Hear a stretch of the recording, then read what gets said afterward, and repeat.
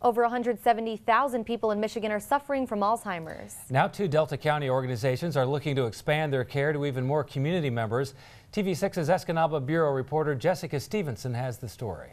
Just lights up their life and lights up our life. Perspectives is a 1,600 square foot adult daycare that provides stimulating activities for those suffering from memory loss. That they can come in and have fun, relax, be like in a home-like atmosphere, and then that helps the caregiver take a little bit of a respite break. However, the building only accommodates around 10 people, and the need is quickly growing. We're finding more and more there are younger people also with Alzheimer's, so the numbers are increasing. Now Bishop Noah is building a new memory care center this spring. The 4,300 square foot building will be able to accommodate nearly double the guests and provide space for education and more activities. To raise money for this new center, the 2 Delta County organizations are throwing a golf-themed fundraising party.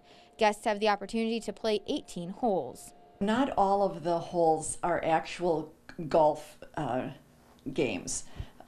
They're golf themed with the intent that some are mind-challenging games as well.